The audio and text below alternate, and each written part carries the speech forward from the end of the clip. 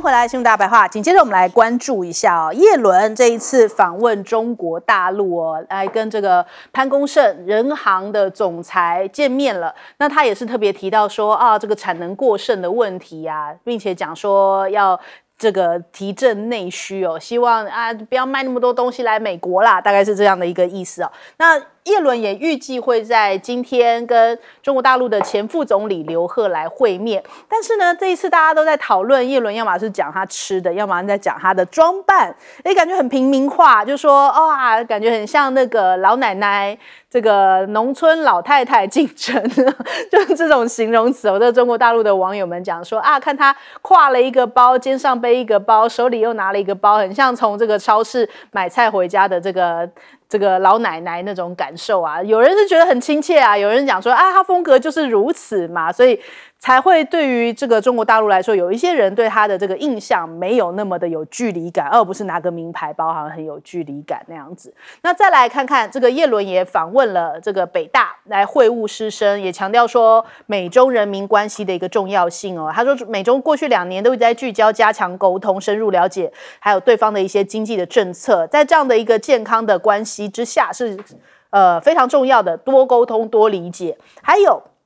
大陆的学者网友也提到了，他说其实叶伦这一次来贸易是幌子啦，最主要就是希望美国可以这个美国的国债中国可以多买一点至少不要减持这样才能有助于美国的经济稳定。那我们来看一下，现在中国大陆3月底其实大部分人都在买黄金黄金现在目前的储备额已经到了7274万盎司，连续17个月的增持。就有学者认为可能是跟这个地缘政治的风险加大，所以大家忙着避险，有这样子的一个趋势大家都跑去买黄金了。那再来看看叶伦他这一次来其实美国也希望说他是不是可以遏制一场经济战争。其实从2016年中美贸易战之后呢，现在美中的经济关系先后都经历了这种像是报复性关税脱钩论小院高墙还有竞争式合作这些模式的试错。那现在中国大陆方面也从一带一路到这个东升西降，现在除了用这个经济战争来形容破坏全球经济秩序，严重威胁现有国际秩序，可能会自取灭亡的盲目政策再也找不到其他合适的概念了。所以呢，叶伦的使命就在这里必须要阻止这样子的一个经济战争，美国不断对中国大陆发起的这种战争应该要赶紧遏制下去也要释放一些缓和的讯号。再来看一下中方的回应又是如何。环球时报看叶伦访华，他说呢，虽然亲民，但是欠缺诚意。因为这样访华6天不仅就是目前不仅表示希望看到美国的公司继续在中国取得成功，言行举止上是也展现出亲民只是说中方仍然很难就此就是你这些举动来看出来你到底有多大诚意。而且大陆的舆论其实对于这一趟行程好像也不是给予多高的评价，所以他也是提醒美方，如果只是这种功利性机会主义式的对华政策长期还是会伤害中美的双边互信。希望美国最重要的就是以信为本这样实际的行动比较重要，而不是说每次讲一讲又过来实施制裁。那你看到这个现在中国大陆的商务部长王文涛去到了法国，也是在聚焦电动车的补贴调查这件事情他说中方的企业呢依靠持续技术的创新完善产供体系其实并没有说什么好像供过于求所以希望说这个美欧这些关于产能过剩的指责能够这个不要这样子毫无依据的来这个好像来贴标签似的。再来看一下中国大陆的电动车有一个画面我们看到这个联合报报道说哇 SU7 的车展意外展开，画面是在哪里呢？竟然是这个清明连假的时候，很多人塞在高速公路上嘛，旁边发现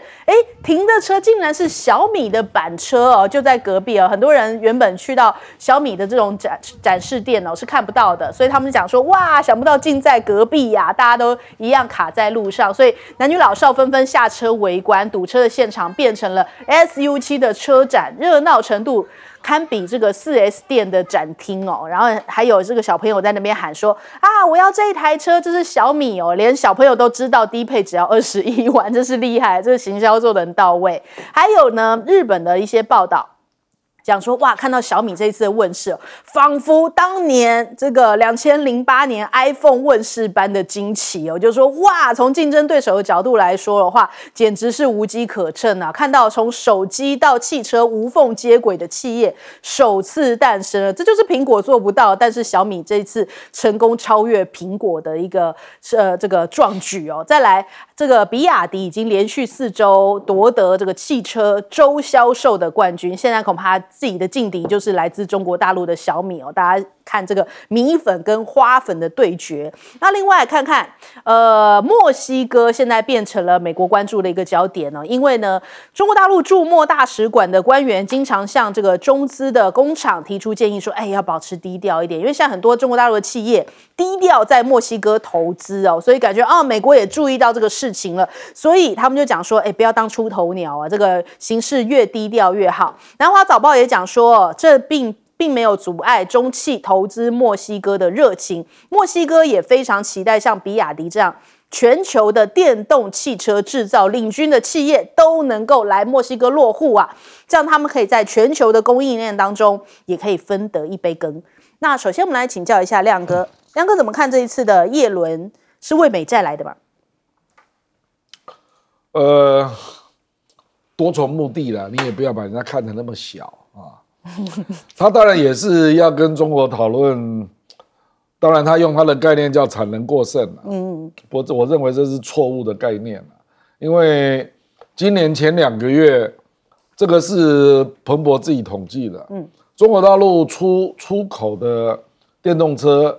大概接近25万辆，1跟2月加起来。25万辆就叫产能过剩哦，你不要笑死人了好不好？比亚迪累计到现在已经做了700万辆电动车，绝大多数都是在中国境内销售啊，所以叶伦概念不要乱用啊。你如果说一带一路中国的基建的材料有过剩，这是事实，比如说钢材啦、建材啦，所以他就要急着要去跟那一带一路的国家说，你们要不要投资基建啊？那我可以融资啊，那我来帮你盖啊，这个比较像啊。你说其他那个也叫产能过剩，我觉得我看叶伦奶奶你就不要这样乱搞概念了啊。我觉得戴琪比较诚实，戴琪去欧洲就讲白了，他说我们搞不过中国，所以我们要保护自己。你看人家多诚实啊！我觉得戴琪好诚实啊。那戴琪就说中国那个经济体系太有效率了。那这种不可置信，他用 incredible growth 这个词难以置信的成长，让我们无法招架，所以我们要保护自己。这是戴琪的原话哦。戴琪说，消极上我们要增加关税，积极上我们要反制它。那美国跟欧洲要组成一个反中联盟，这是他的原话。这个才是真正的拜登的意思。你去扯什么产能过剩，算了啦，那我再代表拜登讲更白的话，因为这些选票都是偏民主党的票，所以无论如何不能伤到他们。简单讲就是太阳能产业跟汽车产业都偏民主党嘛，这是拜登的始终的选民也好，金主也好，所以拜登在反弹嘛。可是这种论述是没有说服力的，因为你纯就市场运作来讲，市场一定会有它的逻辑要求要怎么因应啊。那因应的方式有2种嘛，一种就是像德国嘛，德国就跑去跟中国合资嘛，就说我也要去结合你的优点，所以就产生了中德合资的汽车产业，这已经大量产生了，它还回销欧洲啊。那欧洲还说你要加价，不然太便宜了，不行啊。那可是德国企业就是用这个方式参与了。那第2个方式就是要求中国的汽车产业落地生产嘛，这个也做啦。比如说林德时代就在匈牙利投资啊，那以后林德时代就有匈牙利厂啊，它就在你欧盟里面生产啊。你如果认为中国汽车太强，你搞不过。那你可以要求他到欧洲、到美国投资来雇佣你的劳工嘛，那就可以减少就业冲击嘛。这个市场绝对可以处理的，绝对没有像你戴琪啦、拜登啦只会做政治反应，你就看出美国的心虚嘛，所以你这样搞，欧洲不会支持你的啦。所以你看那个肖兹照样带企业团体要去访问中国啊，就是这样啊。好，谢老师。其实这个美国的论点是完全是从美国中心主义出发啦。反正你对我美国企业不利的就是我就是说你有问题啊，什么帽子都戴上来啊，产能过剩。可是我们今天讲一个客观的话，今天比亚迪生产一台这个可以商用的一个这个电动车从7万人民币开始，也不过35万了。它那个海鸥你去看看，小车子，很多人很喜欢呐。那你今天美国有生产一台电动车卖7万块人民币吗？没有啊，对不对？而且这个台车子，你说我今天拿到巴西生产得出来，生产不出来；拿到印度也生产不出来。要等你美国，你 BMW 也好 ，Mercedes-Benz 你的电动车一去不是7万人民币是7万美金跟7万欧元啊。那你做你这些汽车的话，你到了这些发展中国家，谁能够享受一个电动车呢？大家都想用电动车啊。那这叫什么产能过剩啊？对不对？人家希望你来还来不及呢，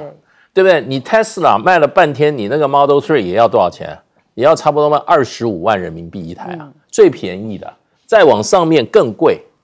对不对？你去看看台湾的电动车市场，你去问问 BMW， 你去问问 Mercedes-Benz 这些它电动车一台要多少钱？300万人民台币起跳那如果今天大陆把它的海鸥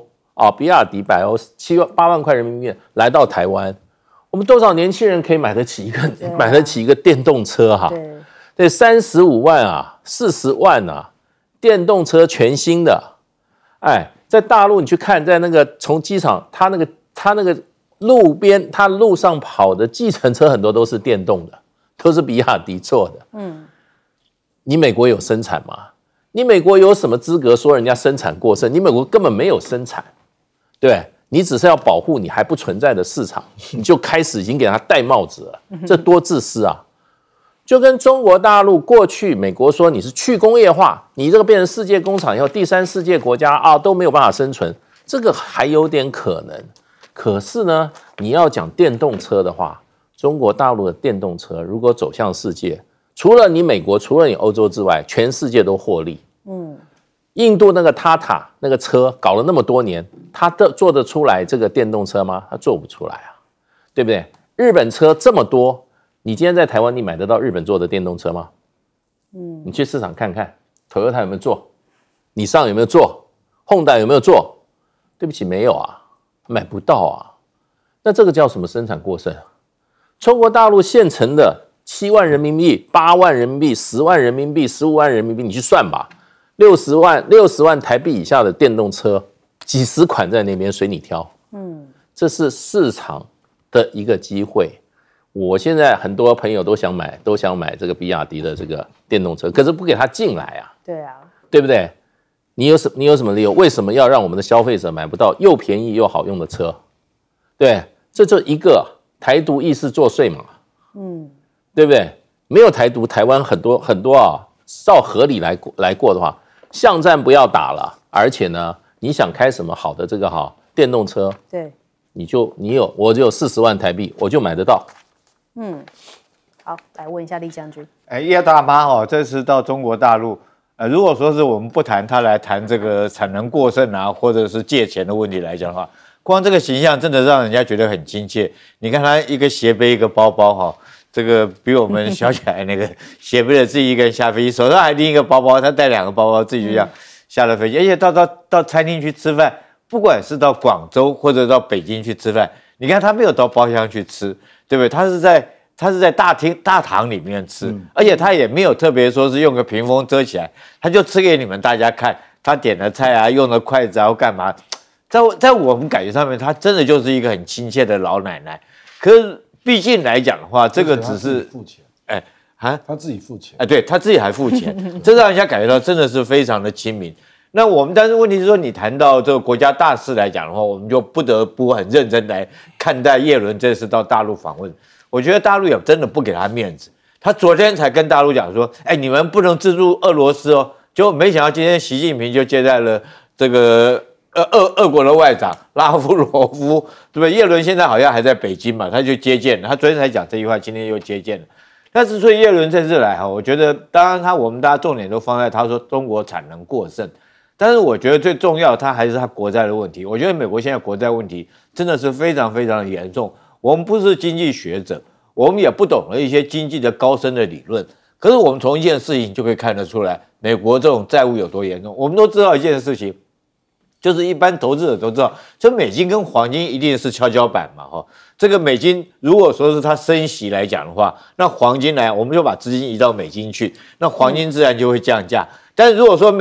这个美元降息来讲的话，黄金就会升息。可是这次大家会不会觉得很奇怪？美元它继续在升息的过程之中，就黄金不停的在飙涨。你知道今天的美金到多少钱呢？1盎司，如果说我们用1盎司来讲的话，2340已经到2340块，2340块，我们台湾人可能还不太懂。我跟各位讲，用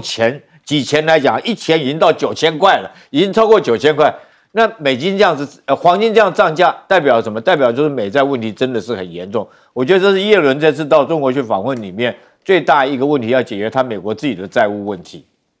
好，我们现在画面上看到这个我们的前总统马英九已经抵达了北京的故宫，正在进行相关的参访哦。那其实叶伦这一趟行程也是有去这个北京故宫哦，所以感觉上面现在大家很多重要人士都在北京啊，包含了拉夫罗夫，包含了马英九，包含了叶伦也都在北京哦。那稍后有任何最新的消息，我们会随时插播。我们先休息一下，广州马上回来。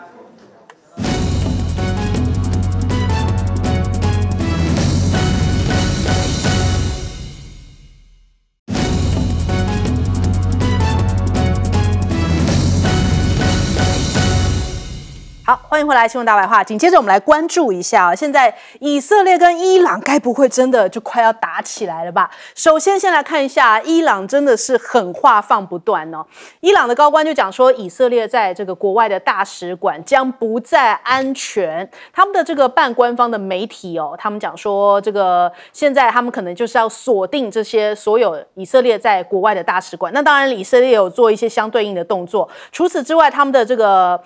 伊朗的媒体还特别公布了这一张，就说让大家看看，这是伊朗这个学生通讯社在他们的官方展示出来这9款的飞弹，还说都能够打得到以色列，这是把这个气氛都拉到最紧张的一种状况，还让你这样任君挑选，我们要用哪一款那种感受，直接在对以色列在放话，所以大家想说，这伊朗感觉也不是在说假的，所以这个紧张的情势也让全球都在关注。那他们甚至最高的领导军事顾问也说，你不是打我们的这个大使馆吗？伊朗的回应会令你们以色列后悔。所以其实我们知道，在国际上面来讲，伊朗的这个民族性格也都是很凶悍的就是有仇必报，你如果来侵犯我，我一定会这个加倍奉还的。以色列这一次的这个对于加萨的这种发动的攻击就是回击啦，也是让大家看到说纳坦雅胡这个比较疯批的一面所以这2个国家如果真的对干起来的话，让大家觉得说真的是会接下来非常的不平静。以色列当然也是这个不甘示弱，以色列的防长就讲说，我们现在已经完成了所有跟伊朗对峙的相关准备工作那甚至纳坦雅胡讲，距离胜利现在只有1步之遥，在这个还以色列人质之前呢，是不可能停火的。那所以看起来他在加萨战争里面，他没有打算要停。但是有一个消息出来，就是以色列已经撤出了加萨南部的一些这个军队了他们现在目前大概只留了1个旅在那边。人家讲说，这代表什么呢？这代表以军撤军了吗？算正式撤军了吗？还是说害怕了呢？那现在目前美国的讲法是说，以色列他们可能是在进行一些相关的休整的行动，所以不算是正式的撤军。那这一个旅留在那边只是要做一些情报上面的搜集。以色列的参谋总长对于国际上面讲说，你们现在是大规模要撤军了吗？他们赶快讲说，没有，战争还没有结束，所以他们否认他们撤军这项消息，代表他们并没有害怕。那是不是也代表着他们有可能会继续跟伊朗或者是这个加萨的这个战争还没有这个停止的那一刻。另外看一下这个拜登纳坦雅胡，感觉上面面对到很多国际上面的一个谴责，像是英国的外相卡麦隆，他们就讲说英国是不支持这件事情的，而且警告以色列这种事情绝对不能够再发生，就是轰炸这个世界厨房 NGO 这样的一个事件。那意大利的外长也提到了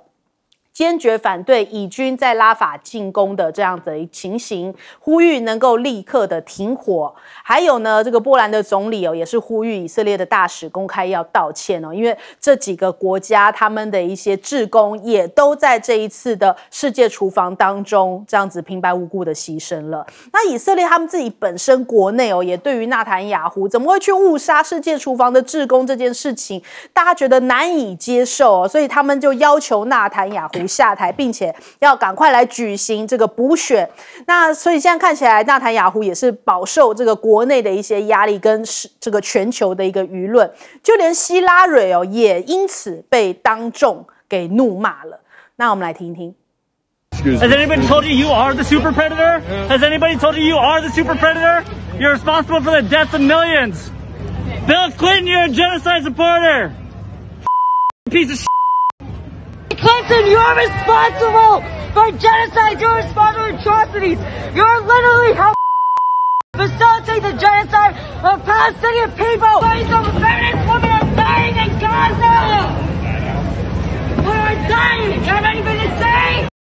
好，希拉蕊是因为民主党这样的一个角色，所以被民众给怒呛，就说你们应该要为数百万人的死亡负责。而同样在民主党的裴洛西，过去我们知道他的政治立场上面，他都是蛮站在拜登这一边的那可是他现在也是包含了40名这个民主党的议员，还有这个裴洛西在内，这40名一起联名致函拜登就说希望呼吁美国要停止对以色列运送武器。好，这个首先我们来问一下亮哥怎么看？现在以色列跟伊朗真的要打了吗？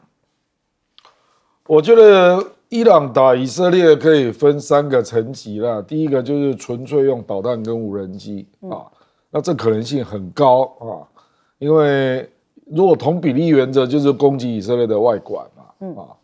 那第二个就是黎巴嫩真主党直接介入打地面战争那这个大概就是以色列最希望看到的。我认为纳坦雅胡故意去打伊朗在叙利亚的大使馆是故意的，他要激怒伊朗，然后希望能够发展到黎巴嫩真主党出手，那美国就会被迫出手。那这样就救了纳坦雅胡，因为纳坦雅胡现在坦白讲全世界大概除了拜登之外连拜登都开始接受到压力了，就是支持以色列。可是不能支持纳坦雅胡，美国内部的民意也是逐渐有这个声音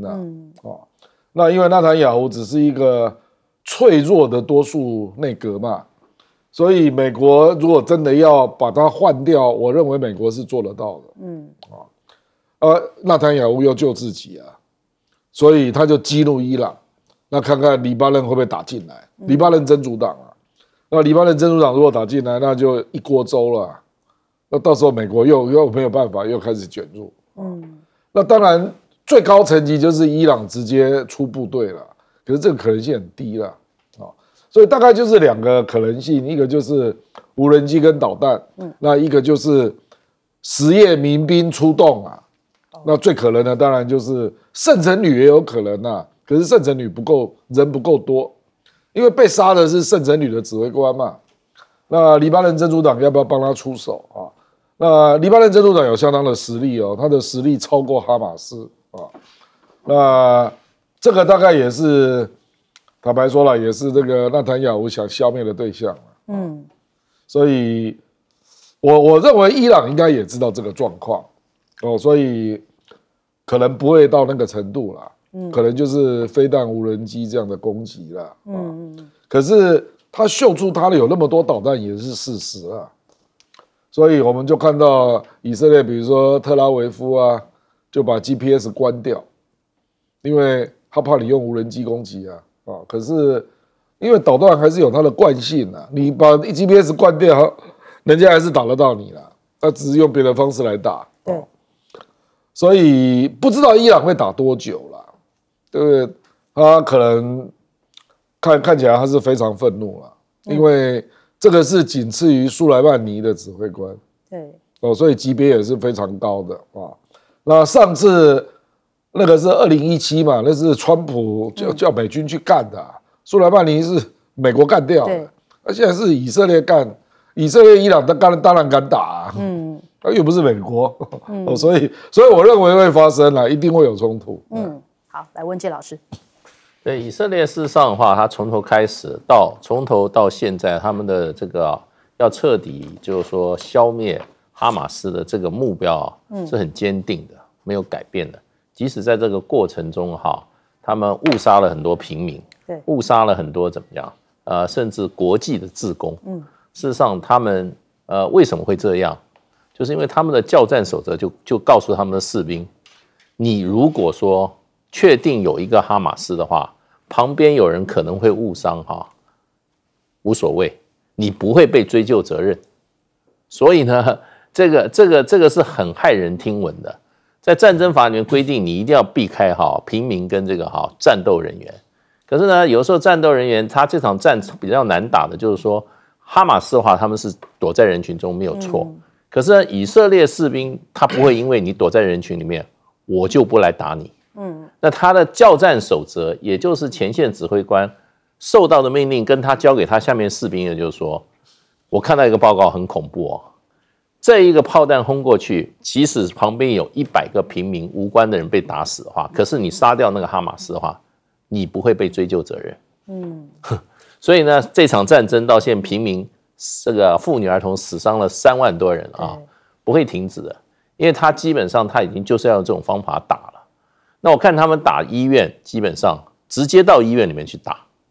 他认为拉法医院为什么要打医院？他说这里面它是一个很好的一个什么？对这个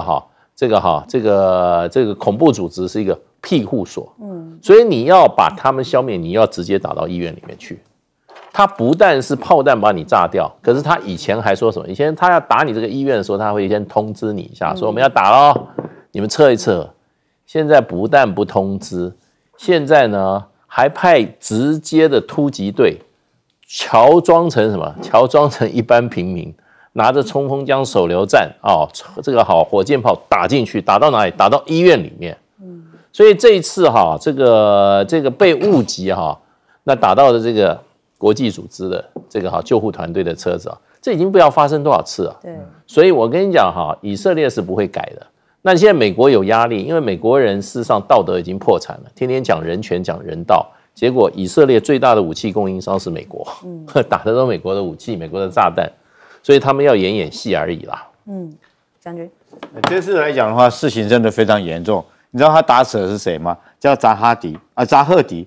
迪是什么身份呢？他是革命卫队的指挥官。伊朗很奇怪，他是军队的指挥系统有两支系统，一种就像是我们正常的政府的军队，叫他们国防军；另外一种是宗教组织的军队，他有宗教组织自己有军队，陆海空三军都有。这个指挥官就是扎赫迪，类似我们现在怎么样？你如果说今天以色列的参谋总长被人家这个暗杀、斩首作战干掉的话，你想想看，人家以色列会有什么反应？我们台湾会有什么反应？所以这次你打掉这个人来讲的话，对伊朗来讲是是可忍，孰不可忍，所以伊朗一定会采取所有报复手段。那第二个就是说，他打的是这个大使馆，在这个维也纳国际公约里面，你不应该去对人家大使馆动手，大使馆是应该是安全的地方。那你以色列居然去打这个叙利亚，在伊朗在叙利亚大使馆，你同时挑衅两个国家的主权，所以一个是叙利亚，一个是伊朗。所以我觉得这件事情是非常严重。那目前我个人是研判说，这场中东大战一触即发。为什么？以色列来讲的话，现在来讲，他已经把所有部队拉出来了，从加沙走廊拉出来了，只留一个旅在那边。那讲话讲的是很漂亮啊，说我为了要转移攻势或继续要攻击，其实就是他自己知道，我就这么多的部队嘛，那我现在是守护我自己的本土安全比较重要，还是继续攻击加拿大比较重要？这时候他当然要把他自己部队拉回他，守护他自己以色列既有的领土。他除了这支部队拉回来之外，另外他还的志愿役军队，就是预备役的军队也动员了7700人，而且所有官兵停止休假，也就是他已经做好所有作战准备。同时他还关闭了 GPS， 就是关 GPS 就防止伊朗对他用无人机或导弹的攻击。那伊朗来讲的话，也清空所有上空的所有的飞机，因为民航机都不准飞出伊朗上空，因为以色列曾经在这个攻击叙利亚。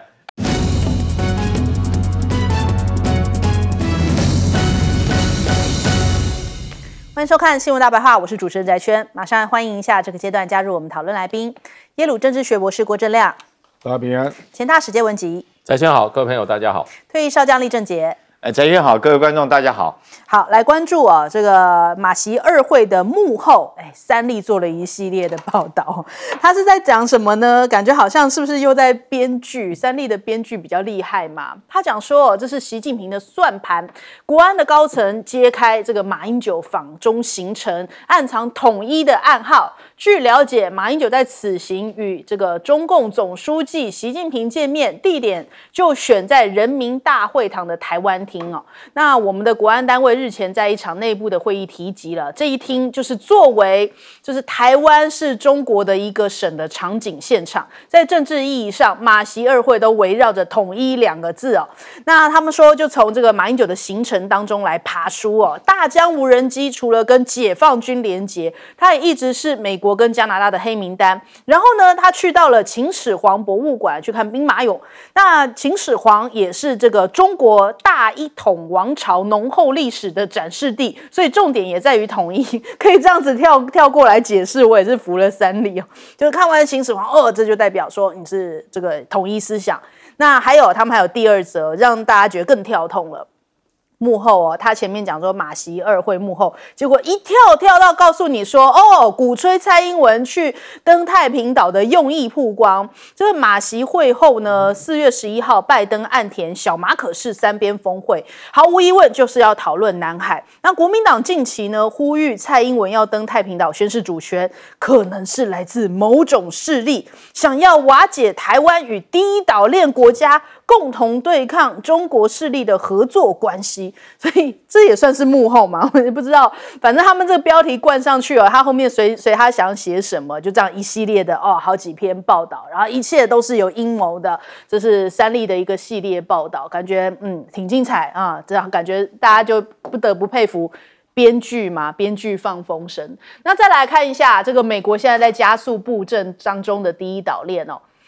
首先看到有一个非常大的一个消息是，俄罗斯的外长拉夫罗夫抵达北京展开2天的访问哦。因为本来是说马习会是4月8号，有没有可能是因为这个拉夫罗夫也到访这个北京，所以马习会就顺势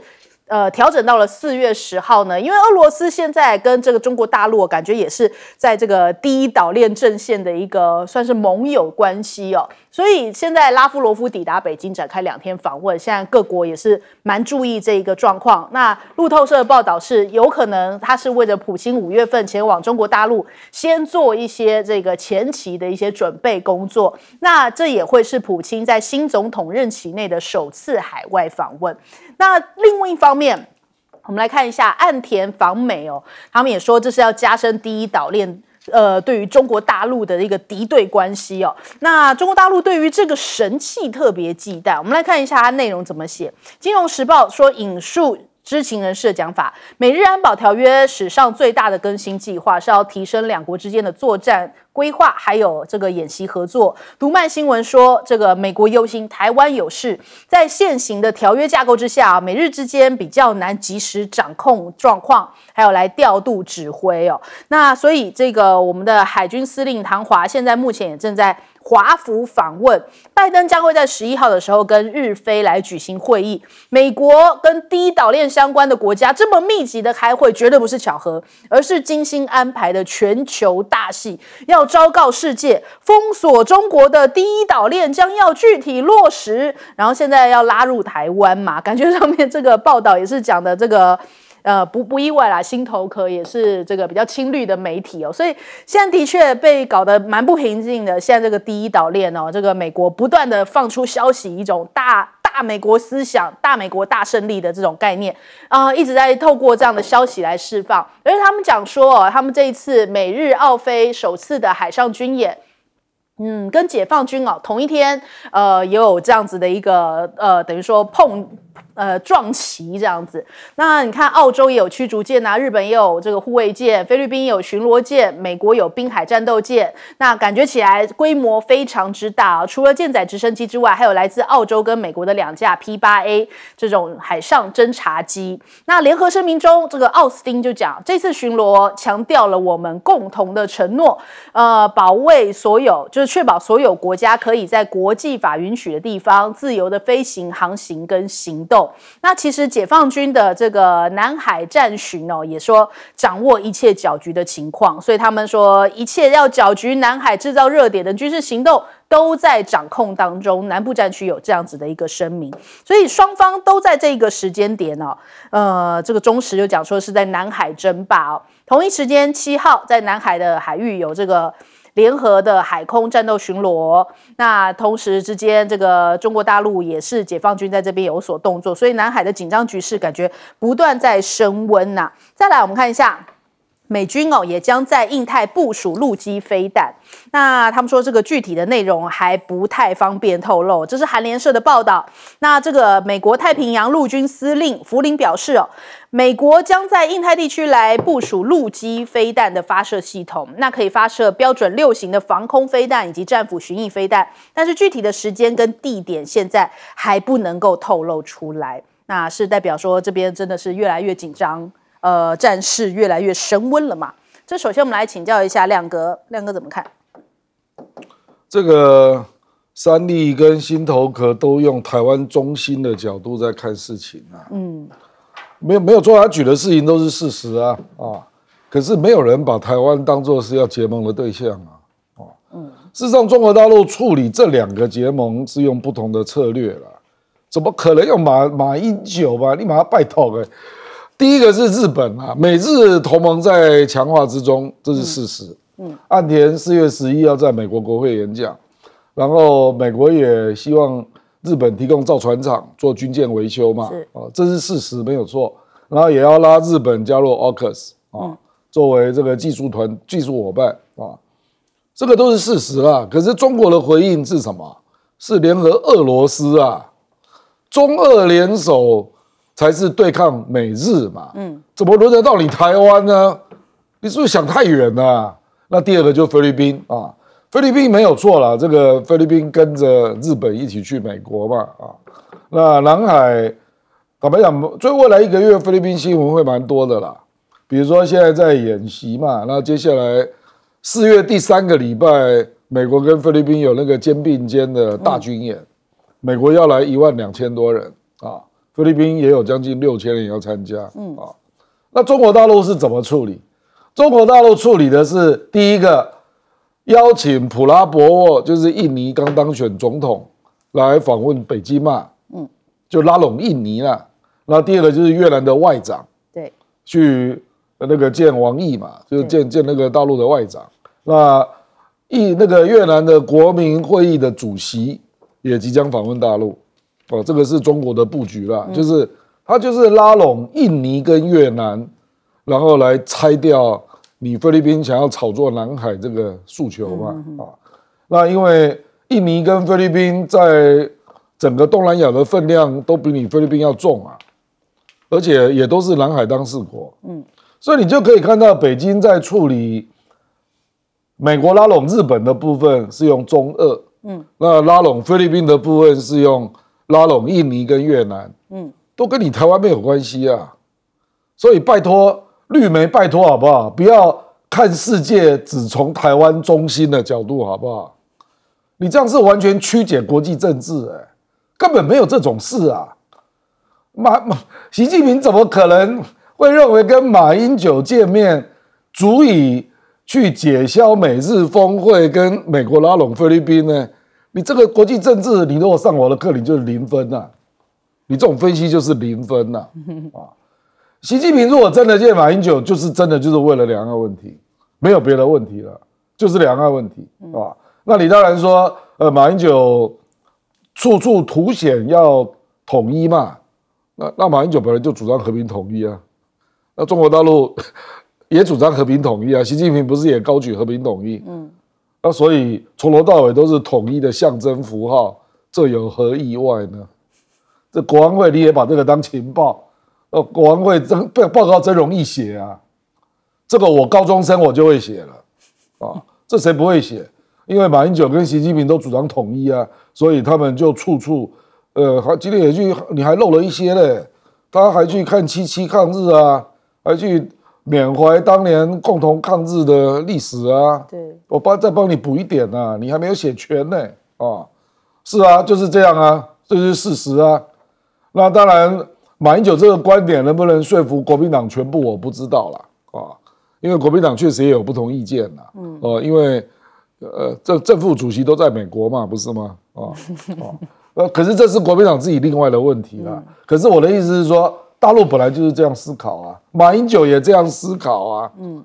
那他率领那么多的学子去大陆，目的也是历史与文化交流啊。那当然，共同的符号就是中华民族啊，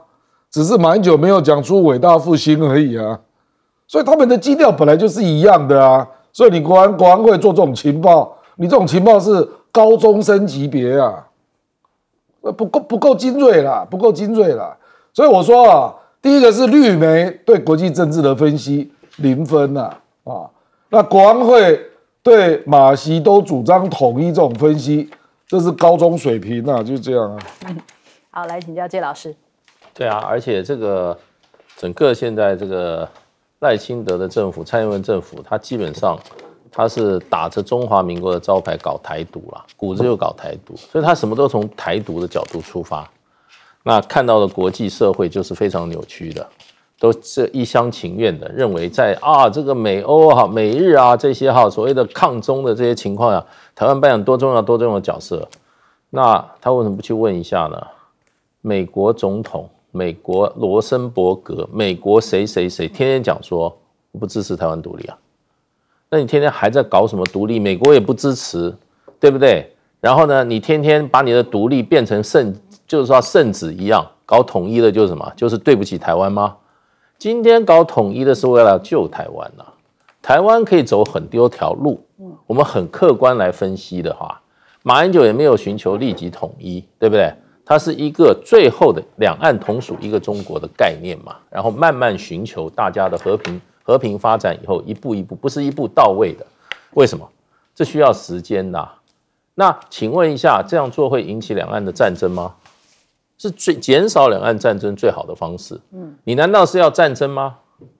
台湾人今天是想要战争吗？那你民进党每天都在讲台独，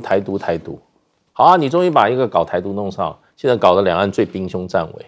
你要跟台湾人民讲清楚嘛，你这些政治主张基本上是要付出什么代价？对，你准备打仗吗？你花那么多钱，你建立的军队，对不对？最后要打什么仗？现在美国人告诉你打岛内的什么？岛内的防御战啊， 对不对？要把我们的这些家园，我们的这些我们的这个工厂，我们的稻田都变成战场啊。这是你搞台独的下场啊！大家都可以清楚啊，为什么不讲啊？然后别人只准讲台湾独立是你们的正当合法性，主张统一你就要把它抹黑，不爱台湾。我告诉你，主张统一都是从爱台湾角度出发的，都是从对台湾有真正的爱，对台湾这个土地做出非常负责任的非常对得起子孙，也对得起我们这些祖先的一个主张。这是一个政治主张。你可以持不同看法，可是你不要把人家抹黑，人家对台湾的忠心、对台湾的爱远大于你们。他要洗涤你的心灵对啊，那有什么心灵好洗呢？对不对？你的儿子、孙子都已经做美国人了，你洗我什么心灵呢？我就不接受啊，对不对？所以就变成现在这个局势非常的诡谲，大国之间要进行什么？最后对决了。你台湾。我们有什么本事？我们有什么条件？我们什么必要挤到怎么样？那个枪口的中间，人家枪口没来要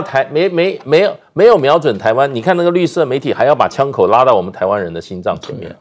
这是什么心态啊？无知也不能无知到这个样子。为了你们自己的荣华富贵，对不对？好，现在台湾不主张台独的就什么就不爱台湾，你还要洗涤心灵，完蛋了，对不对？我们都是在台湾，每一个在台湾人都希望台湾人过好日子，希望台湾免于战火。你能够保证吗？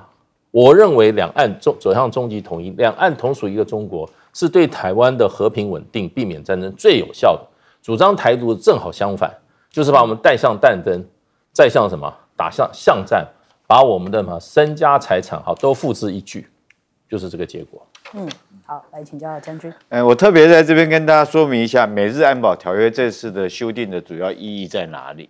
大家看到后面那句话，就是说美国忧心台湾有事，在现行的这种条约架构下，美日之间较难能够及时掌握及时的状况。它确实是因此而修改这个美日安保条约。我们要知道，原来美军在日本的不管是横田或横须贺，它的空军或者是陆战队，它的指挥权要调动这些军队指挥权是印太司令才有权指挥的。驻日的美军司令他没有权去指挥这个部队。他现在做这个条约修改，就是让印太司令将这个指挥权责授给驻日美军司令，就驻日美军司令他就有权责调动横田跟横须贺的美军的空军跟陆战队，那同时也可以授予他可以指挥这个日军，就日本自己本身自卫队的指挥。所以这个确实就像是我们台湾现在来讲的话，我们国防部长授予经防部司令第一级的指挥权，意思是一样的。那代表什么意义呢？我觉得代表就是说，美国认为说是中国现在对日本的威胁是很大的，有可能随时会擦枪走火。在目前状况之下，如果说是还要透过层层的指挥、层层的运用来讲的话，可能会缓不济急。所以他授予日军这个驻日的美军司令就可以指挥这个当地的美军来实施作战。所以我觉得，从这个修改条约，我们就可以看得到，就是美国他认为说是中国现在对日本的威胁也是很大的。第二个我要讲这个菲律宾这个美日菲澳军演其实这没有什么，去年就已经实施过一次了。但是去年只有3个国家，哪3个国家呢？美日澳没有飞。奇怪了，这3个国家到菲律宾去演习，就菲律宾自己没有参加军演，你知道为什么吗？因为这3个国家来的都是2栖攻击舰，美国来的叫做美利坚号，日本来的叫出云号，这个澳洲来的是坎波尔号，这3艘都是2栖攻击舰，都是庞然大物。就菲律宾一看，我这个小船出去真的是很难看，就是说我很难同框了，说那我不参加了。美国他们说不要参加。那今年来讲的话，美日澳为了迎合菲律宾说你一定要参加，所以美国只派了一艘滨海战斗舰，日本跟澳洲来讲都只派了小型的护卫舰。那这样的话，菲律宾就参加。所以说船只数量上虽然说多了，变成5艘，原来去年3艘多了5艘，多了这2艘就是菲律宾的小船来参加。那我们要知道说是美日澳这个美日菲3国军演，但是不要忘了后面紧接着就是美国、日本、菲律宾在11号的时候，在这个美国要实施3国的首脑会议，4国的军演，3国的首脑会议，还有一个国家要加进来，叫英国。对不对？他要实施这个同盟，加入奥克斯的同盟，共同来对付中国。但是我特别要讲，最后讲一句话菲律宾虽然说是这样，但是菲律宾本身就是一个扶不起的烂泥，扶不起的阿斗。所有这些国家来帮你，我跟你讲，你没用还是没用了。你弄不动中国，你还是弄不动中国了。你只是一堆扶不起的烂泥而已了。好，我们先休息一下，广告之后马上回来。